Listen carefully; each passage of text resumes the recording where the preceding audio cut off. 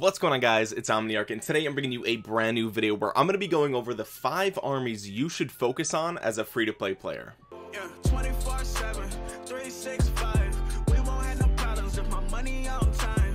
Did it by myself. Now, the way I want to do this video is starting from a brand new account, what commanders you should be focusing on, and then I want to talk about the late game at the end when you have 5 armies and you can focus on specific troop types and things like that. I want to talk about the 5 armies that I think would be some of the best armies you could have as a free-to-play player at that point. But it is worth noting that commanders do not exist in a vacuum, and so just because I'm recommending these specific pairings doesn't mean that there are plenty of different combinations that you can do with some of the commanders that I'm going to talk about later in the video. One of the things that makes some commanders super good compared to others is their versatility, right? They're good in multiple scenarios, and for that reason it's more worth investing in them than somebody who does one specific thing very well. A good example of this is Pelagius versus Belisarius, right? I would think most players would agree that Pelagius is a more powerful commander in general than Belisarius, but that doesn't mean that when you need speed on the battlefield that Pelagius is your best choice, right? Obviously in that case you would rather want a Belisarius primary. So in my opinion, I think there are some commanders that in general will rise up above others, but that doesn't mean that there are other combinations and other commanders that are better in certain specific instances. So I'll try to cover that in the video, but just keep in mind that this is a very general overview just to give new players an idea of kind of what to focus on, right? Because there's so many commanders, so many buildings, so much research, so many things that you have to do in this game in order to kind of optimize your city and to really know that you're focusing on things that are really going to matter in the long term. So with that being said, let's just jump right into it. If you guys just started your account and your account is only a couple of weeks old, I'm going to go ahead and recommend that you focus on Boudica primary with Joan of Arc secondary and Sun Tzu primary with really any skill damage commander as the secondary, but I would prefer it be Pelagius. Now, the reason for these two armies is simple. Boudica is a great commander for the early game because she doesn't care what troop type you have, and in the beginning of the game you're not going to be able to focus on a specific troop type very early on. You're really going to have to mix up your armies in total, and you know, Boudica and Joan of Arc really just are a great combination for universal commanders in general. And then Sun Tzu is an incredible commander that you're really going to get a ton of use out of even in late game.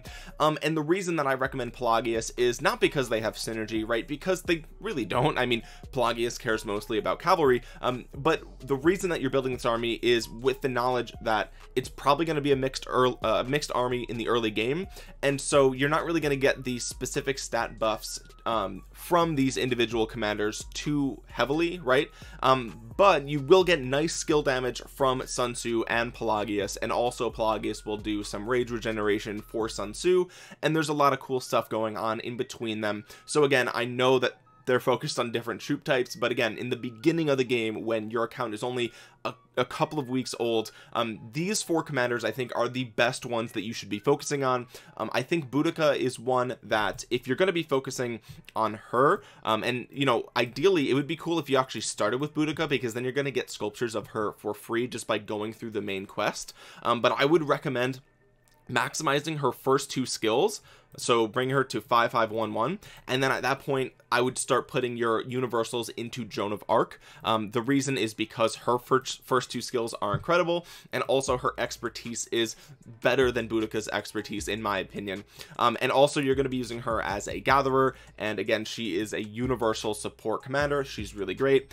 At that point I would then focus on expertising Sun Tzu, because his expertise is incredible. He also does crazy skill damage. He's going to be great on your wall, and for those reasons I think he is just super good. So again, as a recap, get Boudica to 5511, then I would personally expertise either Joan of Arc or Sun Tzu. I think Joan of Arc is going to be just maybe a little bit better in the early game, because again, mixed army, you're probably not going to be doing that much fighting, so having her leveled up and gathering like crazy is probably better than having Sun Tzu sit on the bench waiting to fight somebody. But either one that you pick is totally fine.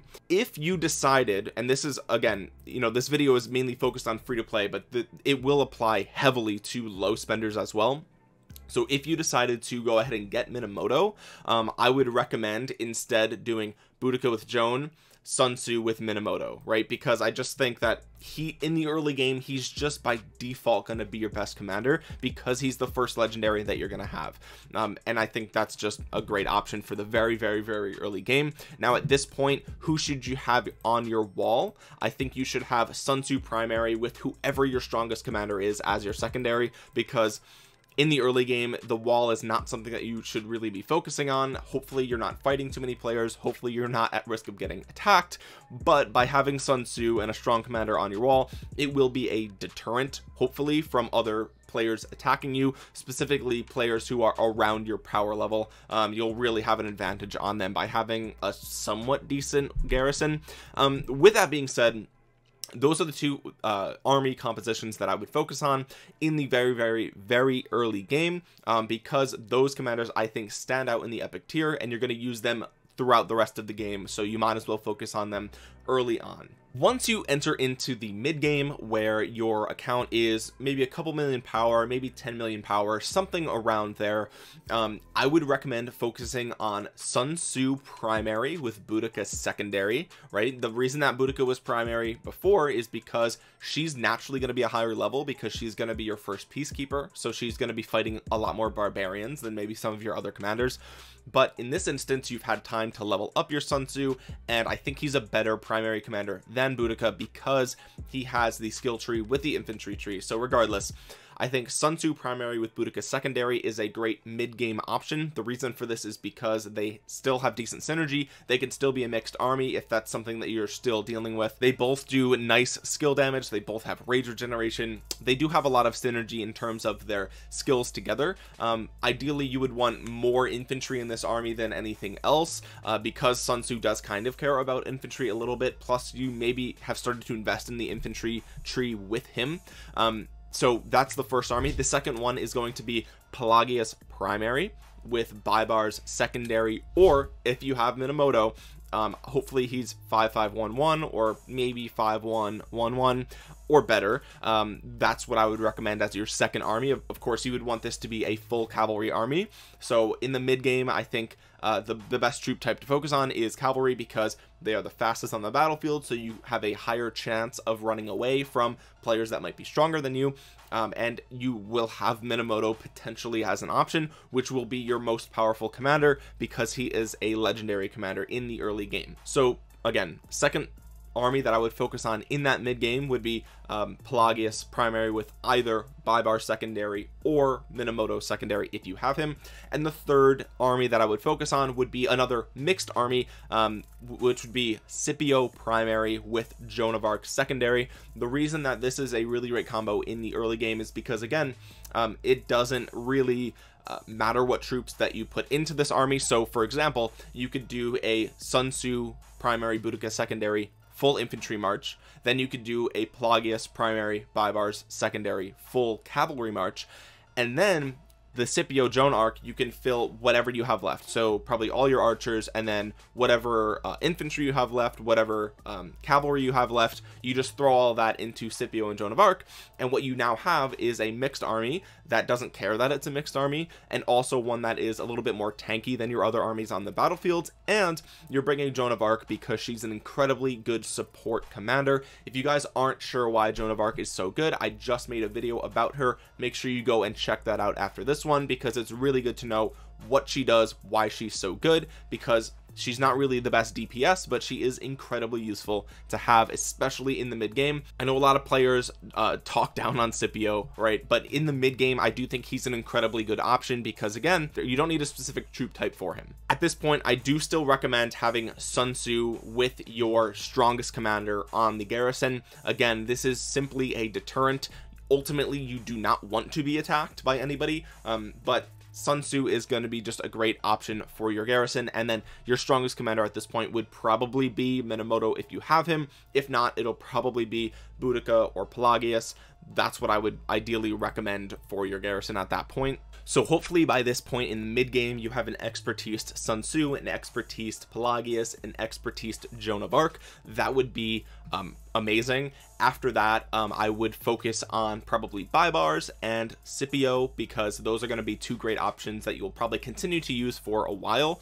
And then finally, maybe consider starting to focus on some of the archer commanders, right? Because we haven't really talked too much about archers as of yet. But that does bring me to the late game. So this is where you're maybe 20 million power, maybe a little bit farther along. What 5 armies should you be focusing on, right? And I say 5 armies because at this point you should be pretty close, if not completely finished, with getting all 5 armies from leveling up your city hall. If you guys don't know how to get more armies, you can take a look at your city hall here. You will get 5 armies at city hall 22, so this is city hall 22 and later, but ideally it's going to be for most of you for a while. These are the 5 armies that you're going to be probably want to be focusing on. And then after this, I'll talk about some of the reach goals, like some of the armies that you ideally would love to have, right? But for now, let's talk about late game. When you have 5 armies, what should you be focusing on? Well, the first pairing that I would recommend is Sun Tzu with Ethelfled. This is the first time we're talking about Ethelfled in this video, not because she's someone that you should focus on late, but because she's not somebody that you really can focus on much earlier on, right? Because you only can get Ethelfled from the metal store in the expedition, and the problem with this is that she's 1500 medals, and you can only buy 3 of her a day. So as in the early game, you may struggle to get very far in the expedition. This is where Sun Tzu is going to come in handy, right? Because he's very powerful, but you might in the early game struggle to collect sculptures of her, and so it's going to be difficult to really focus on her that long, right? And so at the late game part of this video, at that point you should be able to get at least 3 sculptures of her every single day, and you really want to focus on expertising her as fast as possible in the late game, because she is a great commander. She's not the best legendary, right, but she is a legendary for a reason. She is very great at supporting and debuffing armies. She does have some AoE. She's got decent damage for a mixed army, which is going to be great, and she has really great synergy with Sun Tzu because of the AoE that she brings, the debuffing, everything like that. So Sun Tzu primary, Ethelfled secondary. This can be a mixed army. It is actually better to be a mixed army because of Ethelfled's I think expertise, I think is what it is, where she actually, no, I think it's her 4th skill. Yeah, her 4th skill actually, when she has a mixed army of at least 3 troop types, damaging is increased by 20%. That's a great buff to have. So ideally you would want this to be a mixed army, maybe slightly infantry justified because of Sun Tzu's health buff to them, and because then they'll last maybe a little bit longer on the battlefield. So that's something to consider. This second army that I would focus on is going to continue focusing on that Pelagius Baibars March or Pelagius Minamoto. Now at this point you may be saying, why don't we have Minamoto as primary?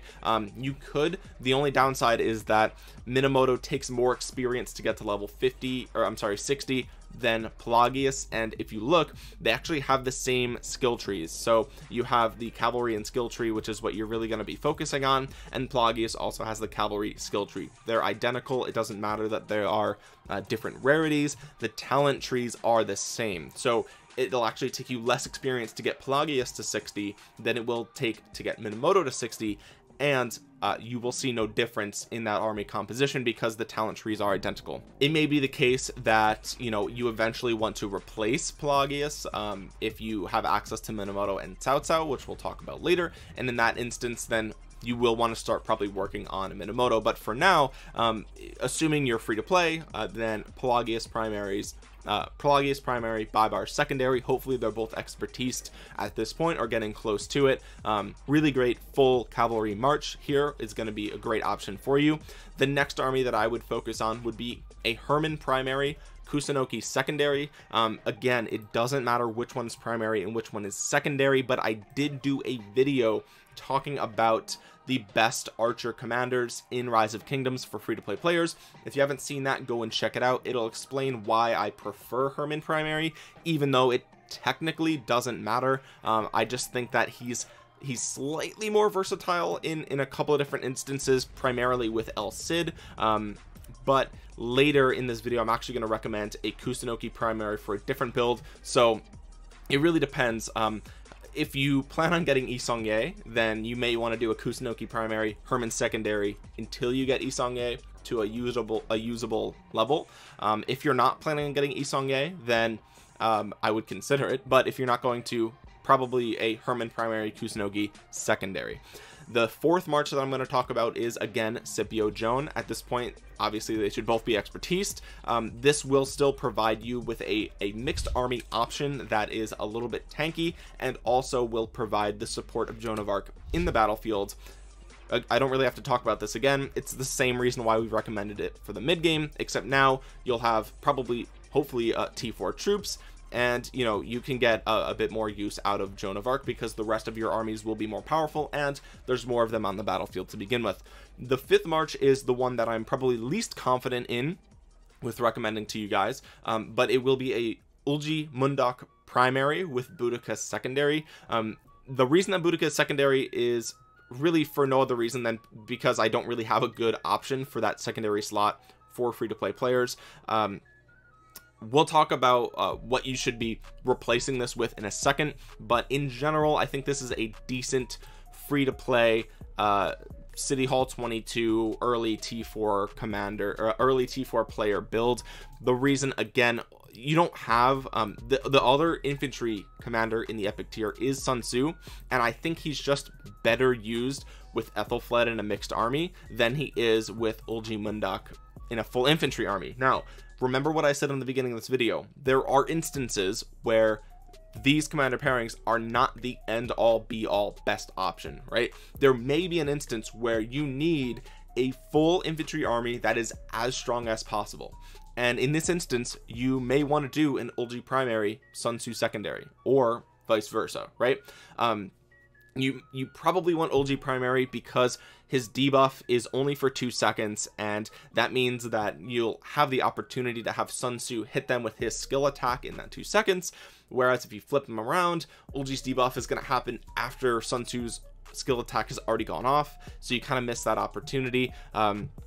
So you probably want Ulji primary, Sun Tzu secondary, but again, in most cases I would assume in a field fight, open field PvP scenario, you probably will rather want Sun Tzu to be with Ethelfled, and for that reason it kind of forces us to have Ulji with somebody else. You could do Scipio if you wanted a full super tanky army, because he is more tanky than Boudica, but in general, right, in general there's really not that many good options here. I don't think that Osman is a good pairing with Ulji because he really wants a really great rage engine, and Ulji does not have the skill tree, unfortunately, and that leaves you with literally no other option because you're using Kusunoki and Herman already, you're using Scipio and Joan already, you're using Baibars and Pelagius already, and so really your only other reasonable option would be Boudica, and she's not that bad, right? She's actually not that bad in a full infantry march because this skill attack will hit during or it should hit during Ulji's 2-second defense debuff from his active skill. It's a pretty decent single target damage factor. It also will debuff their attack, which is great. She also has some rage regeneration right here, which is nice because Ulji doesn't have any. She also has some healing factor, which will make your infantry a little bit more bulky. She does have the chance of increasing damage dealt, which is nice because Ulji also has the chance of increases his troops damage, so you know, there's a little bit of synergy there as well. But again, this is the army that I'm least confident in, but there is reasoning behind it, primarily because it's really all you have left, but also there is synergy there, right? There is certainly some synergy there for a full infantry army with Ulji primary, Boudica secondary. Now at this point, who should be on your wall? Well, you should have a decent amount of expertise decent amount of expertise to epic commanders at this point. If you do, I would recommend having a Kusunoki primary on your Garrison with Sun Tzu secondary. I also have a Garrison video. If you guys have not seen my Garrison video, I would recommend checking that out. It explains why I picked Kusunoki for the primary and Sun Tzu secondary, whereas throughout the rest of this video I've been talking about Sun Tzu primary up until this point. But I do think that in terms of your overall commander collection, it's probably better to build Kusunoki for the Garrison than Sun Tzu, because again, he's probably better in the open field with Ethelfled, and with that for that reason, it's probably better to build him full skill tree, and at that point you're going to be missing out on some Garrison talents that are pretty key for your wall. So go ahead and check out that video if you haven't seen that about my Garrison guide. But at this point, late game, when you have 5 armies, you probably want Kusunoki primary, Sun Tzu secondary on your wall. Now, with all that being said, I'm going to talk about 5 armies that you should probably start to focus on in the late game, and hopefully you will obtain these.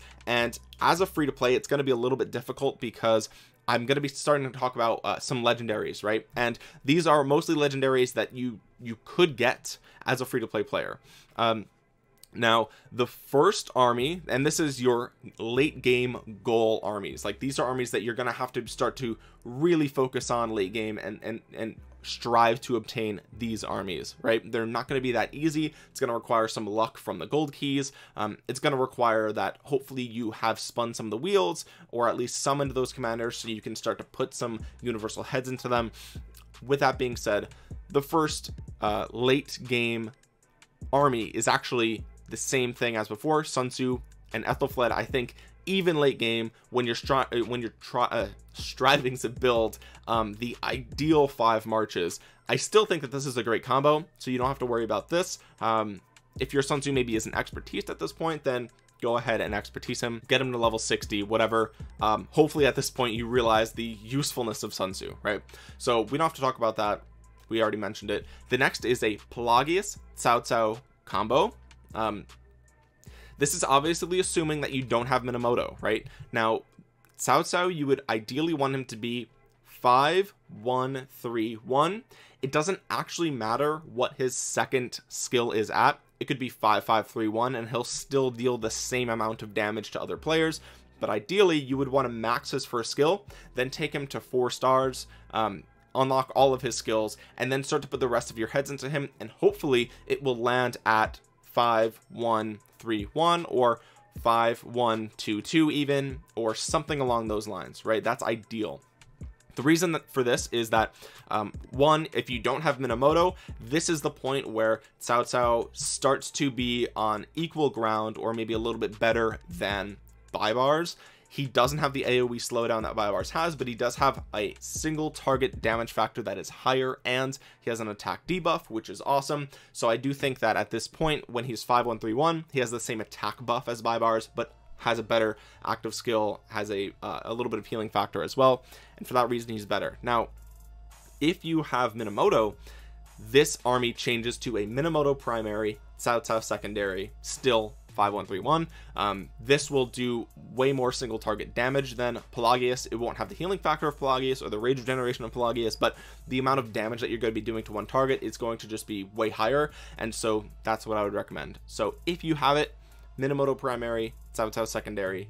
If not, Pelagius primary, Cao Cao secondary, assuming that your Cao Cao is 5-1-3-1 or better. The third army is going to be a Kusunoki primary, Isongye secondary, full archer build. Now, prior to this, the Pelagius army, full cav, obviously. The Sun Tzu army, mixed troops, because of Ethelfled. This is a full archer build with, again, Kusunoki primary, Isongye secondary. The moment with which you will probably want to replace Herman is when your Isongye is 5-5-1-1 or better.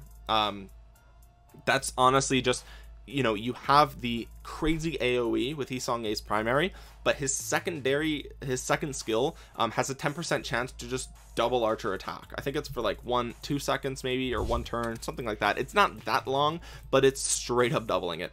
Yeah, this is it's actually 3 seconds. Wow. And it grants you a 100 rage, which is awesome. So at this point with Isongye at 5-5-1-1, I do think he's better than an expertise Herman, and he also has the synergy with Kusunoki of being an AoE archer commander. The reason that we picked Kusunoki for this is because his third skill gives him 15% archer buffs, whereas Herman only gives you a 10% buff to attack and a 10% buff to march speed. And the march speed is nice, but it's not actually going to change your DPS or your survivability or anything like that. So it's literally 10% worth of battle stats versus 30% of battle stats here. And I just think that's a better option. Plus he's got the AoE, which I think is great. So that's the third army: full archer, Kusunoki expertise primary, Isong secondary, 511 or better. The fourth army is going to be a Richard primary, at least 5511. In a perfect world, you would want him to be 5551, but at that point we're talking about a ton of sculptures, right? 5511 Richard with a Joan of Arc secondary. And so Richard here is replacing Scipio because he is just in my opinion a better commander at 5511. If you look at Scipio's last two skills, they aren't I'm looking at Richard. If you look at Scipio's last two skills, they're not that great for the open field. Conqueror of Africa literally doesn't matter in the open field, and Genuine Aristocracy, aristocracy, this increases your troop capacity, which is nice, but I still think that a 5511 Richard is probably better because huge healing factor, really great damage reduction. You also are reducing the damage that you're taking. You're also increasing counterattack damage, which is great. And then you do have at one here, you have a 10% infantry bonus, which is okay. And then you also have a 10% healing effect enhancement, which is great. For this build, you could do a mixed army. It probably will be better to do a full infantry because that will make Richard more tanky, because he does have access to the infantry tree, plus the 10% of stats he'll give you with his third skill. So he's probably better full infantry with Joan of Arc secondary. The reason for this build is, well, for one, to have a full infantry march out on the field, which will be great, but also to have Joan of Arc survive as long as possible, to constantly be buffing you and your allies, which is awesome. Again, if you haven't seen my video about Joan, go check it out. And the final march that I want to talk about is a Uljimundak primary with Charles Martel secondary, so replacing Boudica, at 5511. So what this will do is you'll have a Charles Martel with a really nice shield, really nice direct, really nice damage bonus. You're also going to have 30% of infantry stat buffs. This actually doesn't matter if it's at 1 because he's not on your wall. And then you'll also have an extra 10% counterattack damage. Hopefully, if you get lucky and you keep getting him from gold keys, it will all go in this final skill. That's preferable, honestly. This is also going to be a full infantry march. The reason for this is obviously because Uljimundak has the infantry tree. He also has the attack tree, which deals more damage in the open field than the defense tree that Martel has, and for that reason he's probably better as a primary in this instance, and that's really what you should be focusing on. Now again, these 5 armies are things that you should be focusing on, and their viability to a free-to-play player will depend entirely on how many Cao Cao are you getting out of sheer luck from the gold keys? How many Martel are you getting from sheer luck from the gold keys? It also will depend on, did you summon Richard when he was on the wheel? Did you summon Isong when he was on the wheel? These are really important things to know and to focus on. If you're in an older kingdom and you missed those wheels, then I would focus on getting them the next time Card King comes around. That's another event that lets you kind of retroactively get the commanders on the wheels that you might have missed. So those two legendary commanders are the two that I think are the ones that you should be using your universal heads on, and only use Cao Cao and Martel when you get enough of their sculptures strictly from the gold keys. I don't recommend using your universals on those two because Richard and Isong are just better commanders, and the more skilled up they are, the better you're going to be. Now, it's worth noting that at this point, your armies, even though I gave you 5 builds, they can mix and match flawlessly, right? So for example, you can do a Richard primary, Isong secondary to have a tanky AoE march out on the field, or you could do a Richard primary, Charles Martel secondary to have just an ultimate tank in this position. Now at this point, who should your garrison be? Well, probably still Kusunoki Sun Tzu, but it might be better actually to have a Charles Martel primary with a Sun Tzu secondary. Depending on how powerful your Isong is, you may want to replace Sun Tzu with Isong because you'll have an even better AoE. But again, at this point, there's way more ambiguity, and there's way more variables that are in play, because your super late game, the number of commanders that you have will vary greatly from somebody else in a similar power level, depending on how many gems you've used, what you've used them on, where you've been investing your universal legendary commander sculptures. If you get that many, you know, again, as free to play, you might not get that many. However, it is possible that late game you could be VIP 10 if you've been in a super active alliance the entire time and they've been buying chests and things like that. That is pretty much it for this video. Hopefully you guys kind of understand the point of this video. These are not the 5 best armies of all time in the game, highest DPS, highest. This is just to get you guys started so you can start to think about late game. Like, what would decent late game armies look like, right? It would be nice to have a Sun Tzu Ethelfled, or a Pelagius Cao Cao, or a Kusunoki Isong, or a Richard Joan of Arc, or an Ulji Martel. This will give you 2 full infantry marches, a full archer march, a full cav arch, and then a AoE debuff support army, which will be great. So again, this is not to be put in a box. It's very flexible, like I mentioned, with Richard and, you know, with Martel or with Isong or whatever. There's different combos that you can do different things on your wall. It just depends on, in that late of a game, where are you needed. Are you going to be in the open field? Are you going to be doing one-on-ones, or is it going to be a big AoE fest? Like, at that point, it really varies a ton. And so, you know, I just wanted to make this video to give new players an idea of what you should be focusing on, but with the understanding that this is, like, the game is so complex that you can't say these are the 5 best armies, like, unless you are, you know, spending tens of thousands of dollars a month expertising every single legendary and then doing the math and finding, you know what I mean? It's just, these are the ones that I think you should be focusing on, and hopefully you guys understand that. If there's any specific thing that you need more clarification on, whether it's archers, cavalry, infantry, garrison, specific commanders, check my channel. I've probably made a video about all of these commanders. If there's not a specific video, they're probably talked about in one of the troop type guides, so check those out. If you've made it this far into the video, hopefully I've earned your like. Make sure you smash that like button. I'll wait. Go ahead and do it. It only takes you a couple seconds, not even a second. Hopefully you've done it. All right, you did it. All right, cool. Thank you guys so much for that. It really does help my channel out more than you know.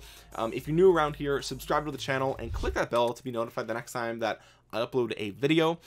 All my social media links, including my Discord and my Twitch channel, are in the description below. I do live stream at least once or twice a week Rise of Kingdoms.